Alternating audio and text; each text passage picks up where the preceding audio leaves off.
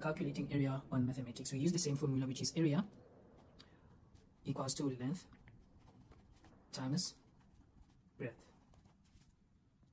So I will be using the map of Waterport to calculate our area.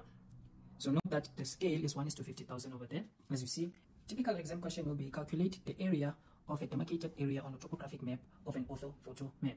So the question will be to calculate the area of this orange area that you see over there. So let's firstly my length, right? So as I measure there, I get 9 centimeters for my length, right? And then for my breadth, I get something like 7 centimeters. From here we can work everything out. So this will be 9 times 50,000, which is the scale for your length, times our breadth was 7 centimeters, and I'll multiply that with 50,000. When we are at the step, so from here I can do my calculations on my maths. This will be 9. 5 divided by 10 will be equals to 0.5. And this side, 7 times 5 divided by 10 will be 0.5.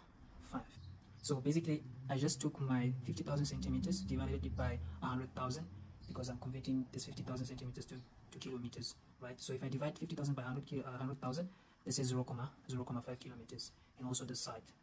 So basic mathematics, if I punch this on my calculator, 9 times... Watch full video in my channel and subscribe.